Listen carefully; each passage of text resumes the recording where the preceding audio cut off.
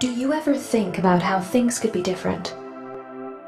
Imagine a society made up of free individuals, making conscious, informed decisions, peacefully cooperating and organizing for mutual benefit, empowered by a culture that inspires action, focused on solutions, looking to the future, while not forgetting the past.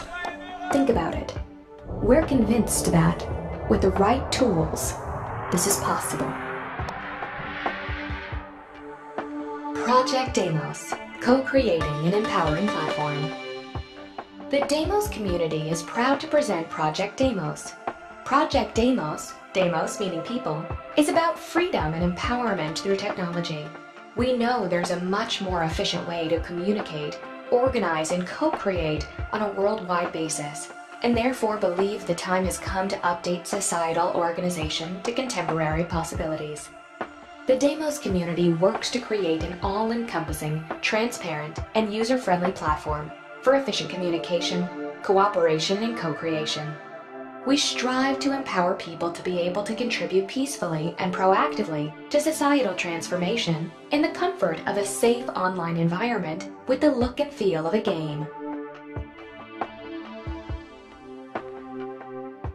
The Deimos platform combines communication and social networking, problem solution management and co-creation, grassroots organization, which is natural and spontaneous bottom-up organization, upward control, which is the influence an individual has on public discourse, engagement characters, delegation, and economics into one single interface, which revolves around three main elements: Deimos, meaning people, the Agora, meaning central spot or gathering place, and the Arena, meaning open theater.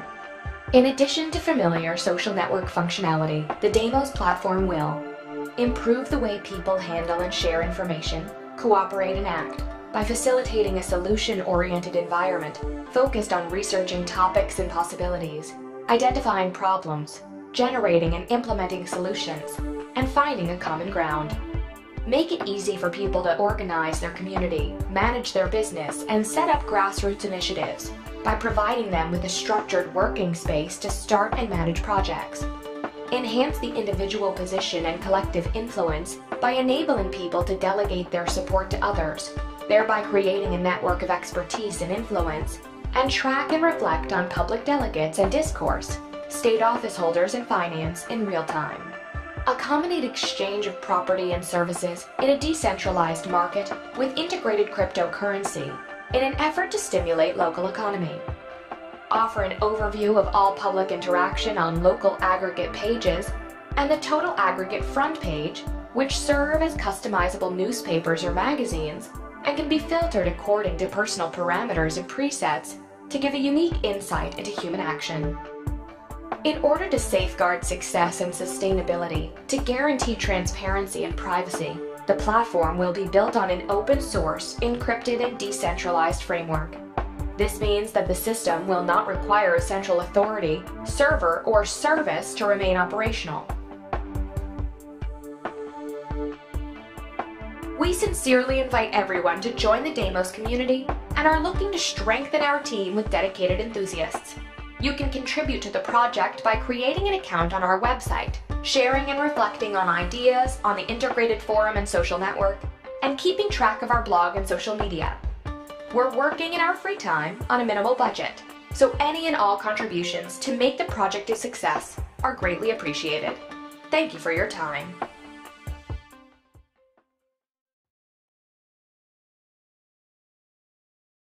Are you sick of government lackeys who say you didn't build that? Are you tired of elitists who think you need a government permission slip for everything? Everything you do is an A to B conversation and the government should see their way out of it. Create true free markets by adopting the BIPCOT No Government License.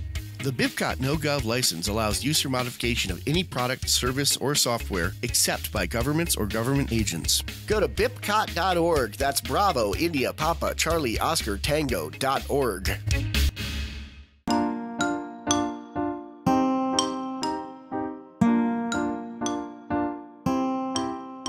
Hello everybody and welcome to Peaceful Anarchism on the Voluntary Virtues Network on theseedsofliberty.com and theconsciousresistance.com.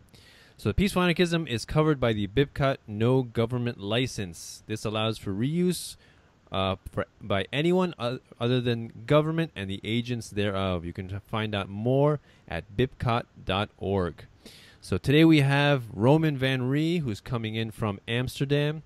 He's a voluntarist, anarchist, agorist, and co-founder of Project Demos and Statism Exposed.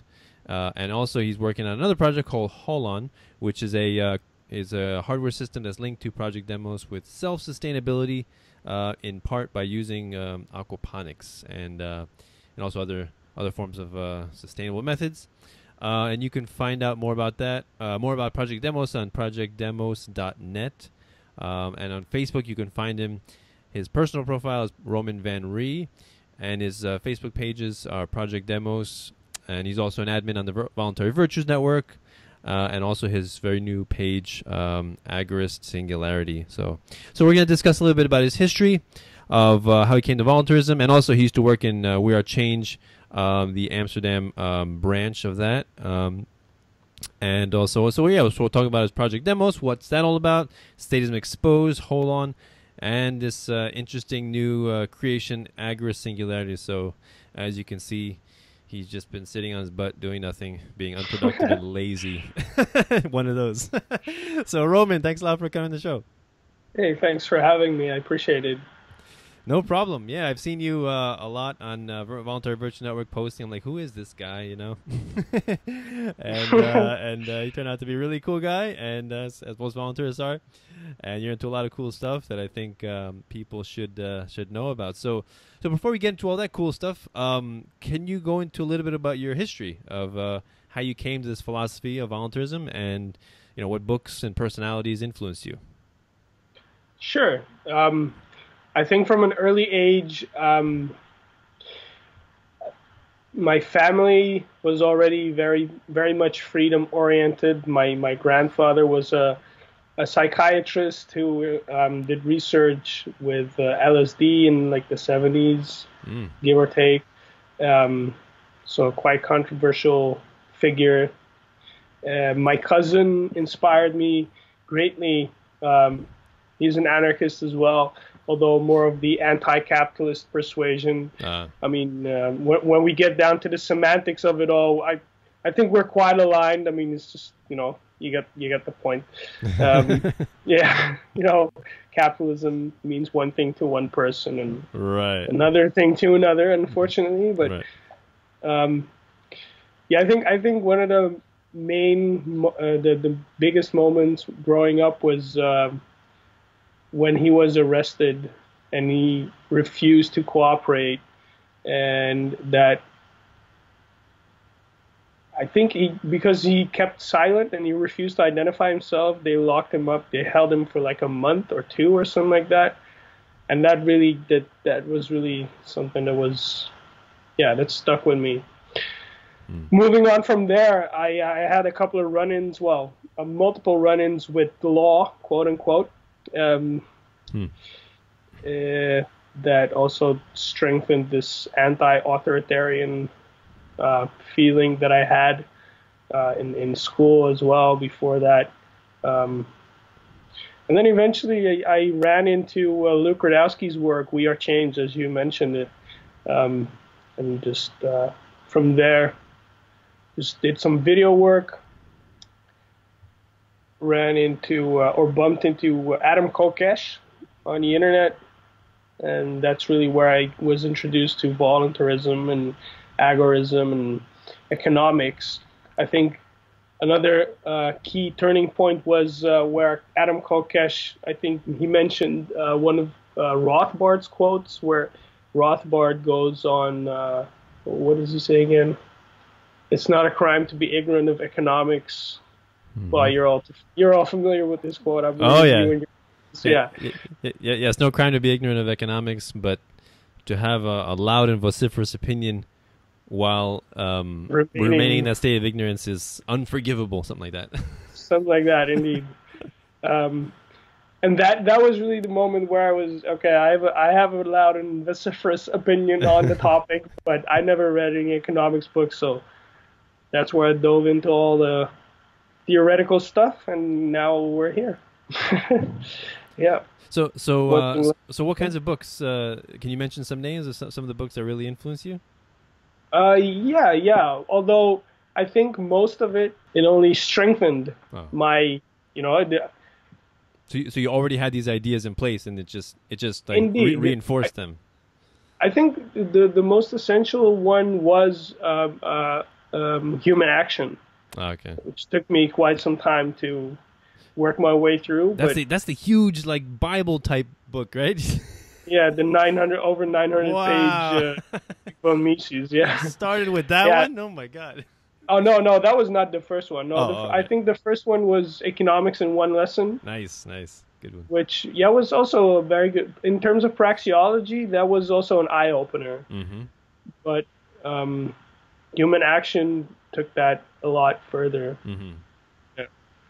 And along the way, some Ayn Rand, some of course Murray Rothbard, Larkin Rose. Although Larkin Rose is less theoretically economic, I think. I don't know. I would say, yeah. Yeah, his book is more, I guess, specifically about the belief in authority, and statism in general. But yeah, the economics books, Economics One Lesson was great, and The Law by Frederick Bastiat was pretty cool. Anatomy of I read a bunch of Rothbard's Anatomy of the State. What has government done to our money? The case for the 100% gold dollar. And then some of Walter Block, his Defending the Undefendables. You read that? Have you heard about that one? Yeah, I have it on my phone. Yeah, I got through like half of it. I should finish it, but it's just funny. I love that book because it's so. How do you say this? He just doesn't care that he's defending all of these scorned and maligned groups of people, like prostitutes, like slumlords, like pimps, like scalpers, what is that? Scalpers is like people, or scappers, or I mean, it's like people who buy tickets to, like, let's say a big concert. And they buy it way in advance so that the price is low, and then they wait until the time, right before the concert, and then they raise the price, and then they make a lot of money. So people hate them, of course. Wow. Yeah, I guess supply and demand, right? Yeah, they're taking advantage of supply and demand, basically. Like people want to go, so they're just smart. That's it. I guess you could say agorists. Like they see an opportunity and they just take it. I guess. But although I can see, like, on an emotional level why people would. Judge that as a dick move. But, I know. Yeah. But you know what they see is, like, if they see that this particular band or singer is popular, and they're like, you know what, I can make some money here. Why not? For me, it's like that's what, for me, that's kind of what agorism is like seeing opportunities to make money, and I mean, especially, of course, outside of state influence, right? That's also how I describe agorism to people, is like, raising your kids outside of the state, conducting your business outside of the state, living your life outside of the state, basically. Black markets. Trading outside of the state, yeah. Yeah. So that's that's my view of it. I mean, what do you think about that with agorism? How would you define it? Yeah, I would even go further than that. I think a very important part is also the technological side of it, and to try and find really solutions that contribute to making that easier, like the working outside of the state part of agorism. So, because, for example, in a world without blockchain technology, without Bitcoin, it was harder to deal with other people without circumventing the state, not without circumventing, but circumventing the state. Yeah. That made it a lot easier to avoid taxation and all that. So I think if we apply those or that, those ideas to. Oh, Bitcoin, really changed everything. I mean, it's like the difference between like snail mail and email. It's just funny. I learned about Bitcoin from Stefan Molyneux, and I saw a bunch of his videos, and it really made sense to me. You know, it was a pretty cool idea. And it's not, for me, it's not even just about Bitcoin. It's about you know, whatever the market decides, right? And it's about cryptocurrency in general. I mean, Bitcoin for now basically seems like the most dominant, but maybe in a few years it won't be. Maybe there's going to be something better, and the market's going to, you know, be attracted to that, right? Because entrepreneurs, the beautiful thing about Bitcoin is that entrepreneurs are not forced to use it, right? They are they want to use it because it's so cool, it's so attractive, it's so efficient. And you know, why are you gonna transact with people where, you know, the state takes a cut, or, you know, some other third party takes a cut, when you can just like go direct? Right? Although I do have to say, I don't want to discourage any of your viewers. I say go for it, of course, but be careful, because of course with this freedom also comes responsibility, and I felt that I had to experience that myself. I lost over 5,500 euros in crypto on Cryptsy, which is really shitty. They just up and disappeared. Just on Cryptsy? Cryptsy, yeah. I just read this article. It was an exchange, but it went to shit. Is that on the darknet? Or is that... No, it was just the website. Wow. Cryptsy.com. And I just read this worrying article. I don't want to spread I don't want to panic any of your viewers who exchange there. And I just read this one article, so if you're on this exchange, go research it before you panic, if you hear me say this. But Poloniex, I think, is the name. Mm-hmm. They were also running into some troubles, and I don't know. It's still a fresh or a young market. You know, it's developing thing that needs to. I've interviewed quite a few Bitcoin experts, and you know, the way they describe that, like Mount Gox, for example, right? And the Silk Road, and you know that I never heard of that one, but the way they say it is like, if you have your money, let's say you have your currency in a bank, and then the bank gets robbed, and they steal your money, do you blame your currency, or do you blame the bank for not having sufficient you know, security, right? So basically what they say is, you know, it's not the fault of Bitcoin that this stuff happens. You know, it's really it's leaving it in a place that's insecure, right? Yeah. No, I'm not criticizing crypto. Yeah. I think it's important to point that out for people, viewers who are confused about that. Yeah, it's the exchanges that are still right. That whole. I'm not so sure if that doesn't develop quickly. You know, it's not. A lot of people are still better off putting their money in a bank, unfortunately. Well, you know. Well, as opposed to like those exchanges, which I assume those people can leave their Bitcoin on the website at the exchange, right? Yeah. Okay. So instead of doing that, you know, I've heard it recommended that you store your Bitcoin on your personal, you know, device, or on your personal computer, you know, so it's local, so it's not on some website somewhere, right? That's an option, of course, yeah, but still, I mean, if you look at, for example, credit card fraud.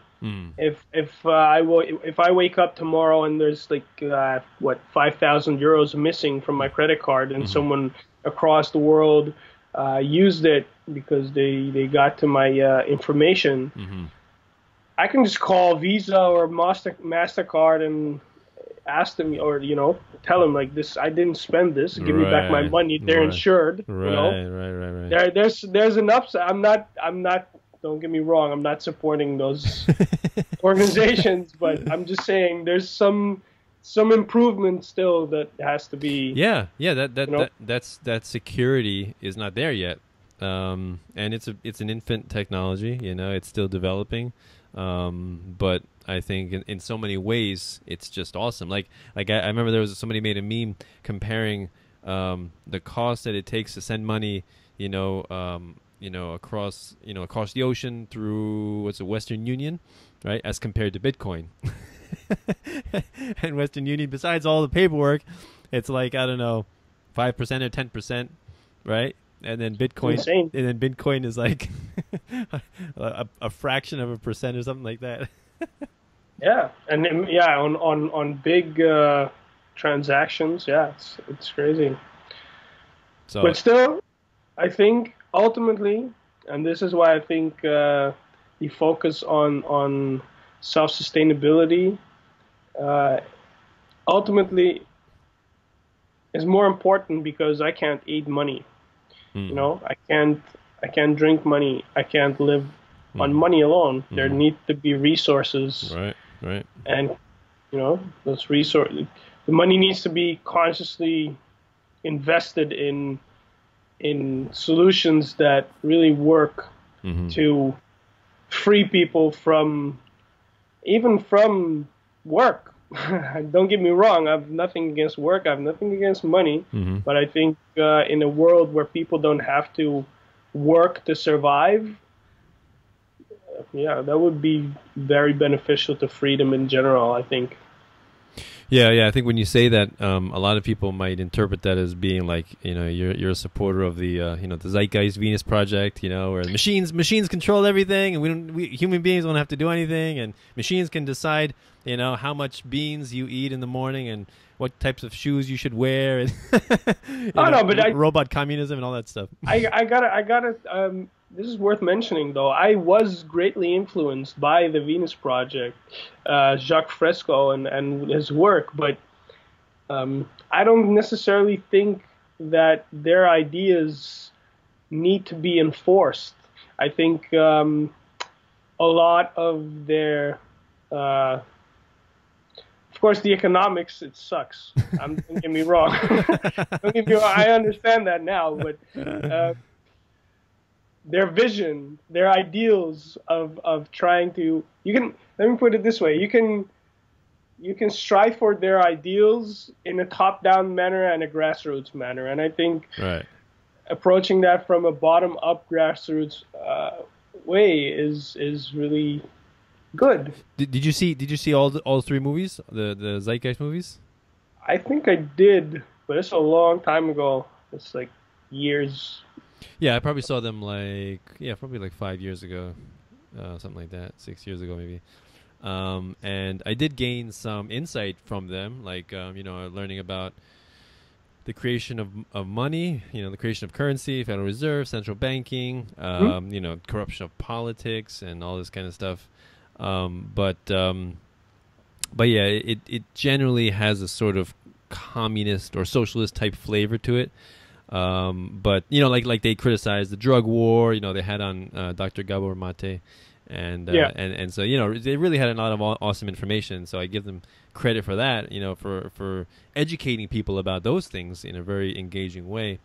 But then when they come across the solutions, it's kind of difficult to swallow now. Like at that time, I'm like, all right, it makes sense. Before I studied actually economics, like you said. It makes sense, but then once you do study, you're like, wait a minute, what about the calculation problem? How are these robots going to know? Get rid of money, get rid of markets, whatever the fuck that may mean. Pardon my language, pardon my French. But So it's a good stepping stone. Unfortunately, some people stay there, but and they're interesting to talk to, those kinds of people. But yeah, you're right. I mean, if there are communities that develop like that, maybe stateless societies that develop like that, I don't know, somehow with machines controlling everything, and if they can make that work, go ahead. Sure, that sounds fine. But I'm not afraid of machines like. People have this idea that machines are stealing our jobs. So you got the Zeitgeisters that are like machines should do everything, and then you got the Luddite fallacy people that are like, destroy all technology. Technology is stealing my jobs. Yeah, it's the robots' fault. But it's not all nonsense, though. And yet again, don't get me wrong, but I'm with you. We need to embrace this technological innovation and these developments, but at the same time, if we don't also if we don't invest our resources in the right. Yeah, right. I'm not telling people what to do, but what I think is right, the right technology, Right. like focused on self-sustainability. I think there's a chance that there are going to be a lot of people who are going to be dependent on welfare type structures and, Right. you know, handouts. There's one of the things that bugs me a lot lately when I see very smart people, generally smart people who are really, you know, like developers, for example. A lot of people in the tech community are pro basic income that I also used to support at some point. Right. Like let's just forget about don't. Hey, we all have our sins that we can confess to. I voted for Obama in 2008. All right, so we all got our sins. Yeah. You gotta, yeah. I used to advocate. I used to think banning GMOs would be a good thing. So there you go. Don't make mistakes. As long as we acknowledge them and learn from them You and know? move on, Yeah. it should be good. Yeah. But then I think that's a very scary trend that you see. That all these very smart intellectual people that they all support, or a vast majority of them, it seems to me, support this idea of basic income because they simply don't see that there's another way to deal with this problem that I really think does exist. Right. Up to a certain level, at least. Well, I could say a lot about the basic income, but I want you to tell the listeners about your project. So Project Demo, so start off with that, and then we'll move on to the other ones. Okay, so we can tie this in with what we're talking about just now, of course. So I think to be able to live outside of the state and do so effectively, there's some things that need to be taken care of. If you look at what the government is, or at least in the minds of the average person, people, you know, as what it is perceived, it's an institution that is responsible, yet again, supposedly, for societal organization, right? It takes on the roles of really organizing society, the tasks. And to be able to do so effectively, we need, because we're living with so many people crammed together, we need some technology to organize, to really facilitate that. So I sat down with a friend of mine, Stan Fortas, who's the co-founder of this project, Project Demos. And yeah, we got to work on a concept for a platform that would facilitate this, that would fill this gap, or how do you say that? Bridge this gap. So to get into the specifics, we developed a new chat, an innovative chat structure that really doesn't exist right now. It's really new. At least we haven't come across anything that even looks like it. What we did was analyze basic structure of discussion or conversation, purposeful discussion or conversation, especially in terms of resource management. And we came to the conclusion that every conversation really starts out with either a question or a statement or a combination of those. So in our chat that we call a quest, you start out with a question or a statement, and that you can support with arguments, rebuttal solutions, sources, etc. And every component of this initial statement or question can be highlighted. So you type up a question or statement, and then you type out the arguments, and then you highlight those, and then you click the corresponding buttons that really, and that way you really structure the text. And when you launch the quest, instead of having just one window or one area that you, where the thread, the conversation takes place, every separate component, every different component is grouped and categorized and displayed in different windows around the central chat. So you still have the main thing, but then all the different components are grouped around that. So you have one window that displays all the solutions or the answers to the questions. You have one window that displays all the arguments, all the rebuttals, all the sources, etc. And they all reflect on the initial statement or question. And what you're left with then eventually is either more questions to research or solutions to implement, solutions to problems to implement.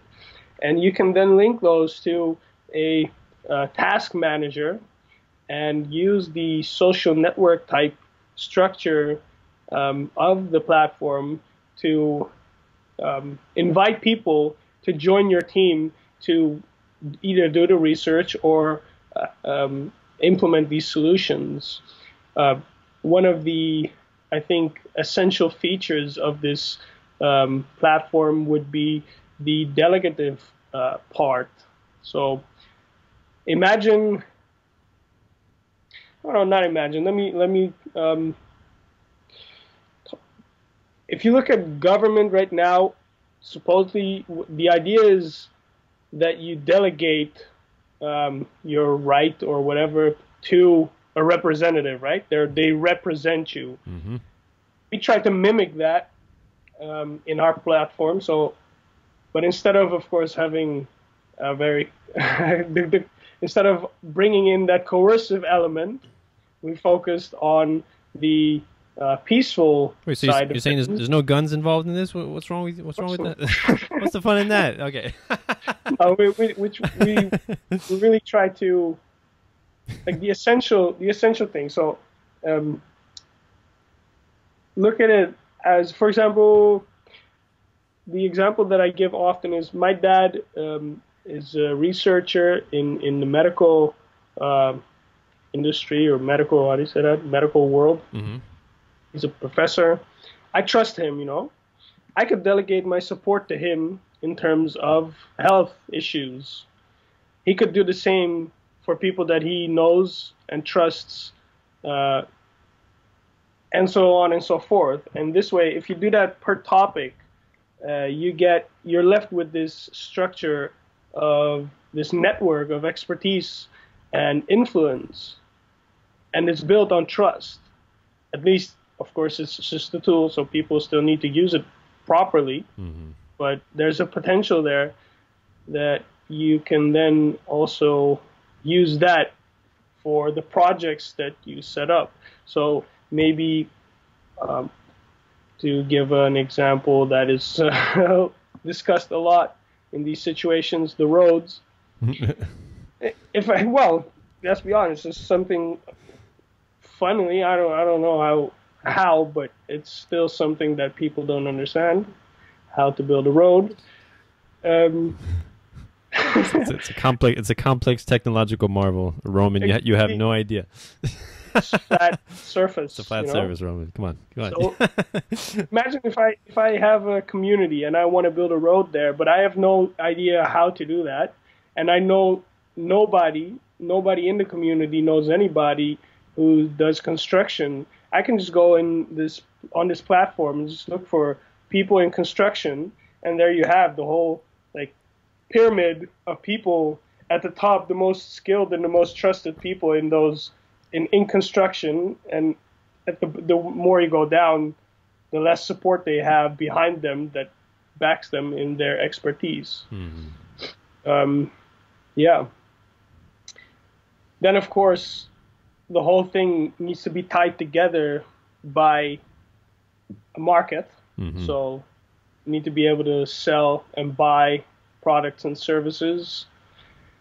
And on top of that, to make it all transparent and to make the data accessible, we thought up the idea of what we call the polis, POLIS, which is which we call a body of people. So every city or village or community could be a polis, and on this polis there's a summary of all the activities and all the quests and all the sales, all the market activity, all the projects, the delegates, but also, and I think this is a very essential part as well, an upward control mirror.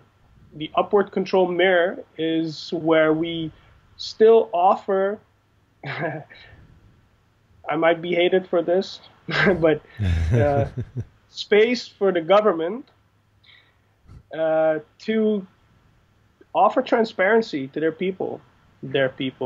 Wow. The idea is, imagine if you allow people to subscribe. For example, I live in Amsterdam.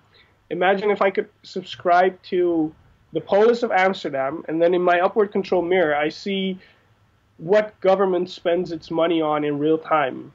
So we want to try and get local governments to use our system to manage their resources, so that at the moment some politicians okays some subsidy, or some bureaucrat spends money on new printers or new computers, or like $600 bottles of whiskey or wine or whatever, you get a notification. Imagine what that would do to people's perception of these crooks. Right. And I think it's a win-win. If you just propose this and you build this, either they take it, they have to use it, and if they don't, the public will know what's going on. Mm-hmm. You tell them, like, I got this perfectly fine system right here. Mm-hmm. You can use to show the people what you're doing, and you don't want to do that. So you expect us to trust you? Well, of course they're going to say, well, Roman, you're being naive now. This is national security is at stake. We can't have everything that we do be transparent. You little peons can't be knowing what we're doing behind closed doors. It's for your own good. I think if you just play on people's emotions there, one thing I used to say a lot was, you force me to pay for things, and I'm not even allowed to know what for. Right. So exactly. I demand that at the very least you show me what you spend my money on. Yeah. At the very least. And I think a lot of people can agree on this. And if you market this idea properly, mm-hmm. I think it could do a lot good and a lot of damage to statism. Yeah. Yeah, that's all. Yeah, it's awesome. It's a great idea. There's a saying that one of the best things you can do to bad ideas is expose them to the light, right? You never want to suppress bad ideas, because that's just gonna generate resistance and bad energy. So you just let it out. The internet is so wonderful in that this free flow of ideas. The bad idea, sure, there's going to be bad ideas, but they're quickly going to be discovered, and to be inefficient or evil or damaging in some way. So the best thing that you can do, like you said, is for wickedness is just to make it transparent. Yeah. And of course, in terms of effect, how do you say that? Effectiveness? Effectiveness, no, efficiency. Efficiency. Right. I think this is also very powerful. Instead of having people do research over and over again mm-hmm. for the same problems, there's a lot of places in the world and they encounter similar problems. And instead of having people doing the research over and over again, you can now just take an effective solution that someone developed, an effective project that someone set up, and just copy it. So I can be in Amsterdam and I want to build the road yet again. And instead of maybe someone in Berlin or in the US, whatever, anywhere, instead of them having to go through that process again, so like, how do I build a road? I just look for the road and projects, and then there's a project that's used a lot, and you just copy it, get the people to build it, and yeah. Awesome. Yeah, I love the idea.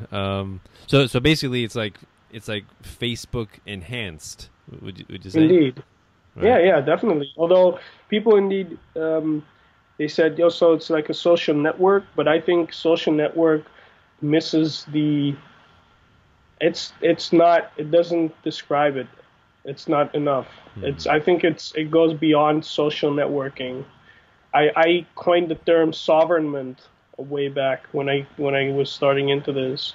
So instead of having government, it's sovereign. Ah, okay, cool. That was the idea of things. So imagine entrepreneurs or ideologists could get detailed feedback on ideas or the products and the services that they deliver. They can crowdsource information and expertise. Business owners and employers and employees, they can make use of this, of course, in a peer-to-peer way, circumventing government. They can act on reputation capital, which is something that I haven't mentioned before, but I think is also very helpful. The system would track the things that you do, and depending on whether you do them publicly or not, they are added to your character capital. So imagine in a role-playing game, the things you do, they build up your character, right? So you gain experience points. And instead of having some fictional game, this refers to actual things that you did in real life. So successful projects that you implemented that got a lot of support, you can see those in your reputation capital, in your profile. If you're a very good debater, or you come up with a lot of good solutions, or you can all add that to your character capital. So employers and business owners can make use of that. Students and scientists and journalists can use this system to do research, of course, open source journalism, open source science. But students can also then open source their processes. Right now, it's really hard to see if students plagiarize their work. If you can just pull something off the internet, right? Just modify it a little, and hand it in. Right. And now you can, maybe with your work group, you're working with like 5 other students on a project, you can just show your entire process that you went through with our quest. Mm-hmm. So you can go through the research questions that you set up and the discussions that you had and all that structured.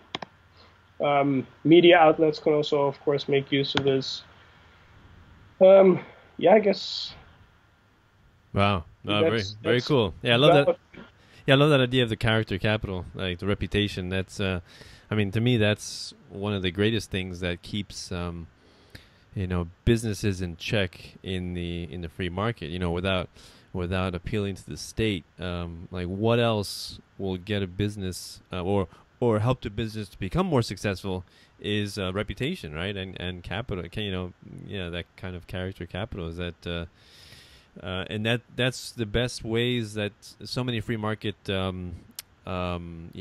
programs or businesses function, like eBay, like Amazon, like Uber, all these different, hubs or exchanges or businesses. They function on that ratings and reviews and stars and reputation. It's so important, and it helps to weed out the good as well as the bad people, right? Yeah, definitely. So it's important to know both, but So please also go into your Statism Exposed and what that's about. Can we first maybe get to the self-sufficiency? Oh, sure, no problem. Thing? Yeah, would you mind? No problem. Go ahead. Because I think it ties in with the project demos, with the demos platform. Definitely. Because ultimately, I think all the things that I mentioned are very interesting. Maybe, I don't know. I would say the potential is very interesting, but Don't you feel so alone? Don't you feel so alone? It's like you're in a room with people like, this is interesting stuff. Is anybody in here interested in this? Is it just me? Yeah. Am I the only one? Come on. Yeah. Yeah, it's catching on though. There's more and more initiatives that are headed in this direction. So sooner or later, one of these initiatives is just going to take off, and it's, yeah. But I think the most interesting part here is if we focus this technology on self-sufficiency and self-governance. So creating communities that function entirely outside of the state and statist institutions and companies that are really linked to that system. So if you then imagine hardware as the other side of this coin, like this was all software that I was talking about, and then we move on to hardware, so the self-sufficiency, integrate aquaponic systems, automate them as much as possible. You create a decentralized, distributed network of water collection and purification systems, electricity generators and batteries, and all of that, and you put it all together. I think that would create a very, very powerful, empowering tool or toolbox for freedom-loving individuals to really exit statism. Yeah. I mean, I support all that kind of stuff, right? The the sustainability and growing your own farm and growing your own food, as much as possible, and solar power and wind power and all that. But the thing to me is, if like right now, solar power and wind power, they're at a point where the technology is not good enough for it to be economically efficient, right? Which is why it requires subsidies, and it requires people or the businesses to appeal to the state so that people can actually afford those products, and that to me is the problem. And especially like Bernie Sanders, people like Bernie Sanders who say that they support all these stuff and that the government should come in and subsidize it because this is why we need the government, is because these businesses are we need to get more solar power and wind power, so the government should be there to subsidize it and help it. And so I think people get kind of confused with that, because it's like, if you need to steal money from other people to fund your business, then perhaps your business model is not such a good or efficient business model to begin with, right? So I don't think it even deserves that title. yeah, exactly. So I mean, I support all that stuff, but for me right now, the reality is it's not there yet. And maybe on an individual level, like you can afford it and you can work on it for your own house, but yeah, just like let's say in the early, right before the 20th century, oil wasn't such a big business because the technology just wasn't there to access it, right? All the oil was there, but the technology wasn't there. So it doesn't matter how much money you steal, doesn't matter how much you subsidize, it's not going to change the fact that the technology is there, right? So I think, and the technology is developing, though. I think it is getting better and better. It's becoming more efficient, and cheaper and cheaper every day. And cheaper and cheaper. And so, but I think we have to help people divorce themselves of this idea that government needs to be there to help certain businesses because they can't do it on their own. Yeah, without a doubt, definitely. I think it's doable, though. I think I was talking to this journalist a while back at an event here in Amsterdam, and he introduced to me this article. I believe it was called, what was it? I don't remember. I don't recall. But anyway, the idea was that you use really capitalism to create ideals that would generally be associated with communism. So equality and all of that, you know. I think there's a point there, though. If you imagine this is what we're working on in another project in Holon. Imagine if you develop an automated aquaponics system that is modular, that is easy, plug and play, accessible to people. It's cheap, 3D printable parts. Make it as accessible as possible. Make it open source so that people can adapt and update it. But there's still a market there. You can still sell it. There's still, and there's so much that comes with that, education. There's resources that need to be sold and yeah. And this I was gonna say, this is why I appreciate the wealthy people. Because like when cell phones first came out, they were prohibitively expensive, right? Yeah. And the only reason, or one of the big reasons why the price was pushed way down, was because wealthy people wanted to get a hold of this awesome new technology, and so the more that they bought it, the more capital those businessmen had to further develop and create new models that were more efficient and cheaper, right? Yeah. So if you can, I mean, I think it seems like you are one of those people that's going to innovate in this field, which is awesome. And if you can find a market for these products and sell them, then that's going to encourage and accelerate the process of making them more economically efficient for other people to buy. So. Yeah, without a doubt. Although I think in this area, efficiency is not the main focus. I think we need people come to me and they say, you know what, this idea that you have with this self-sustainability, it's silly, because it's way more efficient to have one big farm that produces all the food and one store that you buy your stuff at, and one big nuclear plant that creates your energy, to produce your energy. Yeah, that's all true. That's all nice, but if it burns down, or if it's flooded, or if the government decides that you can't have any anymore, you're fucked. Yeah. And we need to distribute all of that. Sure. I think the decentralization of society is an essential part of this road to freedom. Yeah, definitely. And I mean, just the fact that we have certain areas that we consider public utilities that must be state-owned is a big problem, right? So if there was no state that controlled these sectors, then there would be many private water companies and many private, electricity providing companies, and many energy companies. And I think that would be a much better world, but we don't really have that today, and it's hard to imagine what it would be like if we did.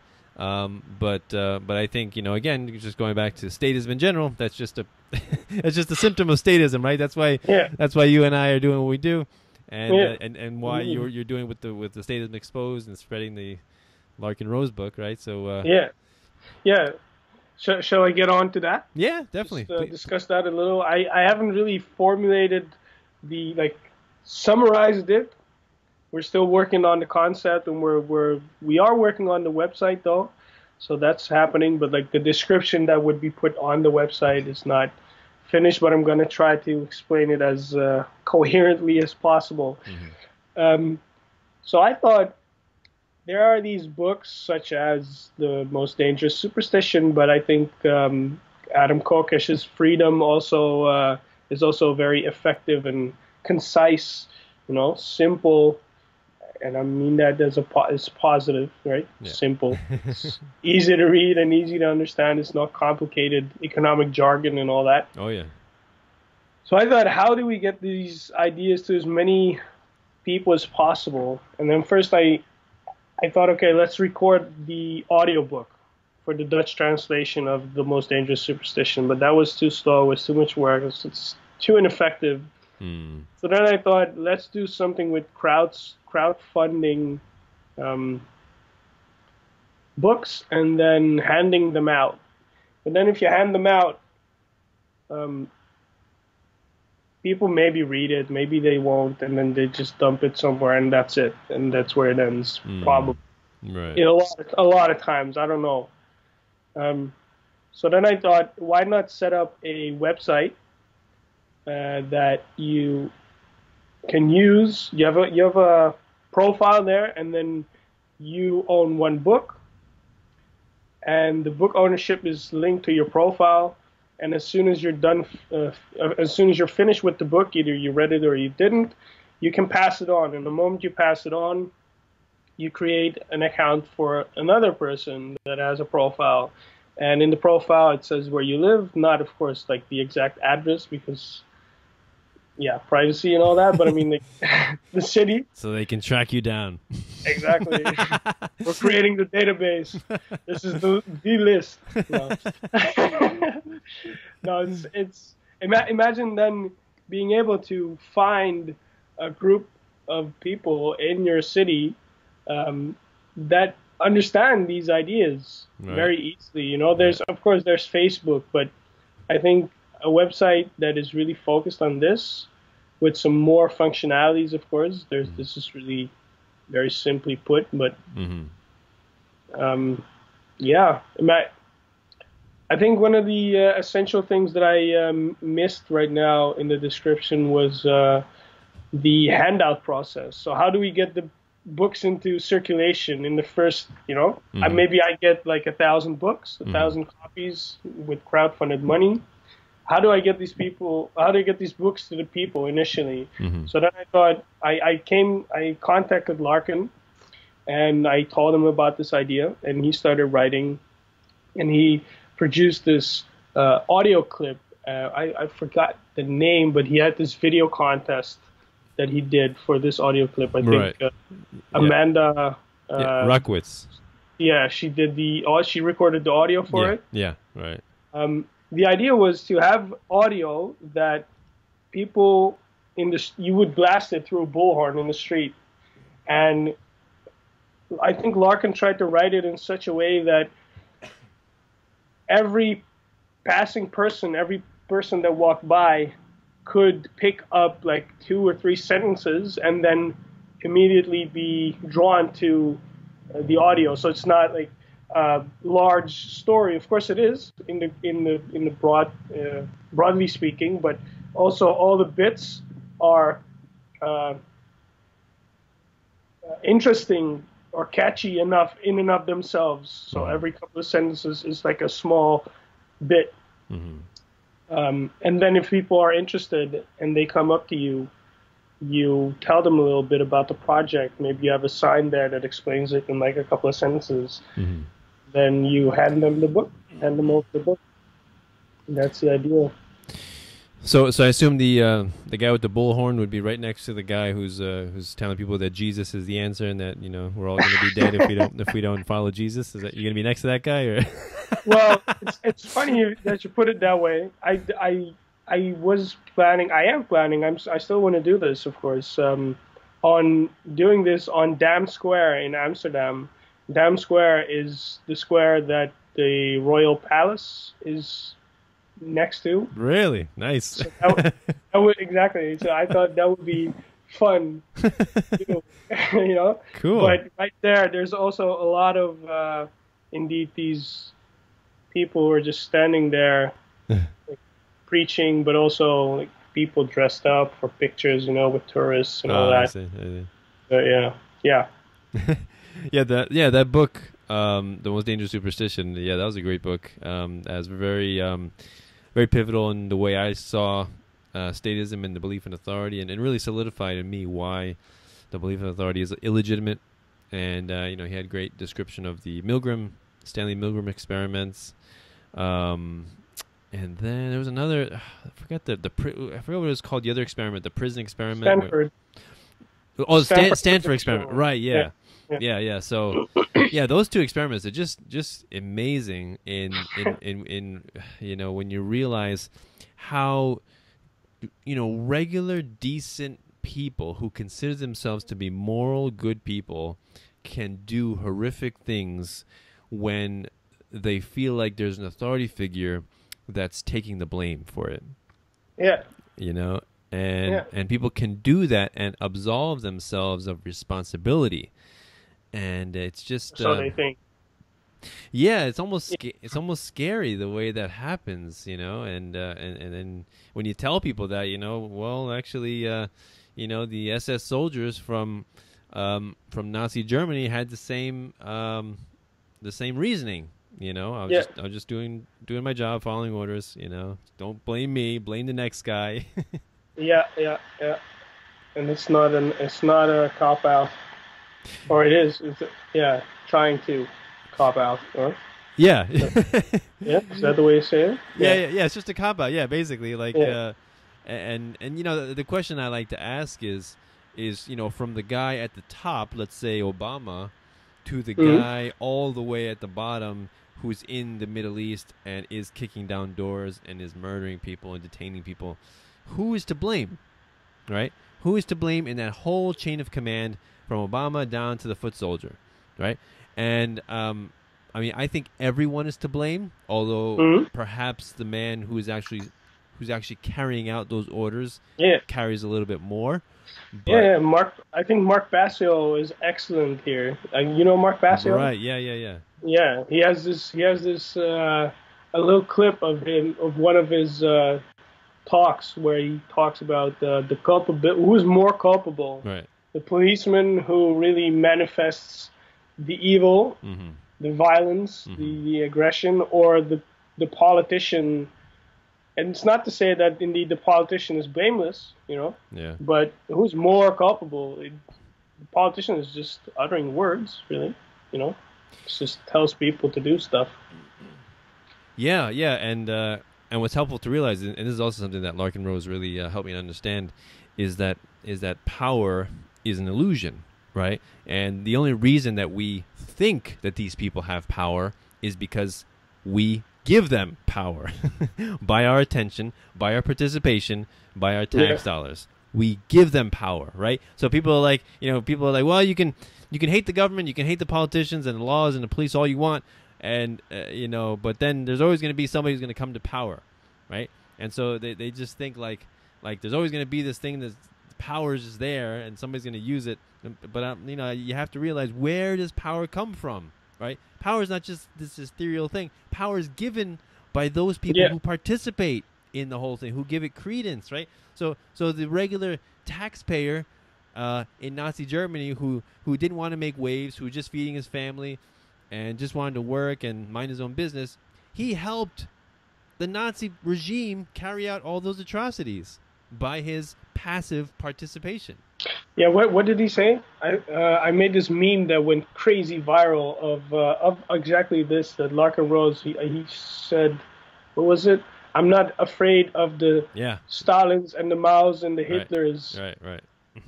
You know, I don't. Yeah, I'm afraid. I don't recall the rest. Yeah, of it, I'm afraid of the millions of obedient, people who carry out their orders and pay for their empires. Right. I'm not afraid of some loony with a mustache, because he's not a threat if the people don't believe in authority. Exactly. Yeah. And it's so true. And we blame the wars and the drone strikes on Obama. It's like it's all his fault. That's why it's happening. It's all his fault. And we're like, no, actually, in most of the bureaucrats and the underlings, it's their fault. But then it's also the people that empower them through their attention and participation. Yeah. So yes, that's why this book is really awesome, and it was a great read. I really enjoyed it, and so I think this is it's another great project that you're doing, among others. So before you go, please talk about your Agorist singularity and what you plan to do with that. All right. Yeah. Initially, we wanted to we're still going to do it, but it's not happening quickly enough for us. We wanted to interview people for project demos who are also working on similar initiatives. So solutions and technological innovation that contribute to furthering this cause of agorism, to really enabling people to practice agorism. But then, it wasn't it was just too slow. We couldn't get enough interviews going. So then I thought, you know what? I'm just going to do it myself. I'm just going to create the videos myself. I'm going to do the research. I'm going to write the episodes, and I'm going to record myself talking about these solutions. So the idea is that I'm writing the episodes already. I got a list of topics that I want to discuss. So primarily focused on technological innovation, but sometimes some philosophical ideas or just anything really that furthers agorism or relates to agorism in any way. Videos of like 5 to 10 minutes maybe. To as I described it on the Facebook page, to broaden horizons and educate people about peaceful and more effective alternatives to statism. So another project right there. See that you're just bursting with new projects all the time, man. you put so many people to shame. Well, we'll see where it gets, you know. So are you one of those people that have like all these half done projects that you started but you never actually like finished, or? No. We worked for 3 years on project demos. Right, yeah. We did continue that, and this awesome. The aquaponics stuff is getting serious now. That's awesome. It's still in its infancy, but yeah. And I'm working on the website is happening for Statism for Statism Exposed for the Lark and Rose book, and I'm writing the episode, so it is happening. It's cool. It's just slow. Awesome. Yeah. It's really great you're doing what you're doing, and hopefully we can get some more people on board that are watching this interview. So please, go to his website, go to his Facebook pages. Like them and support what he's doing. It's really awesome. And I assume you accept donations for all this stuff? We have, you can donate to Project Demos. If you go to projectdemos.net, projectdemos.net, if you scroll to the bottom, there's a donate section right there. The rest, not really. Maybe I should. So what are you, some kind of voluntarist Donald Trump? You're all self-funded? I wish. No, unfortunately, no. I still have a day job too. So yeah. In addition, and somewhere he finds time to sleep. So awesome conversation, Roman. So is there anything else you want to finish up? Like how they can find you? What's the best place to find you to learn more? You can reach me at roman@projectdemos.net or just add me on Facebook. I mean, it's always good to have more liberty-minded individuals, connected. Yeah. So that's pretty much my two main media. And one thing I'd like to ask all my guests before we finish is, what is your favorite quote of all time? What is my favorite quote? It's Richard Buckminster Fuller. And probably someone already mentioned this one on your show. I don't think so. No? Maybe not in a while, because I don't remember. So let me. I think I have it right here. Yeah, just to get it correct. You never change things by fighting the existing reality. To change something, build a new model that makes the existing model obsolete. I think as I used to be very angry. I used to really fight, or at least, fight the existing system and really want to. I think you could describe me at some point as a stereotypical angry anarchist kid. The stereotypes that you see with the Molotov cocktail. I never did any of that, but you know what I'm talking about. Yeah. And then I came across this, and it really changed my entire mindset. You came across the quote. That quote, and I think there's something similar, a similar quote to this one, and they really changed my mindset. Instead of wanting to break down the system, try to build something new. Exactly. Yeah, people always can criticize, I think, anarchists and voluntarists for, hating on the state and politicians and laws and police and the military. And they're like, you hate all this stuff. Okay, I understand that, but what are you going to replace it with? Yeah. And on the one hand, I say, well, I don't have all the answers. I don't know how a voluntary society would work.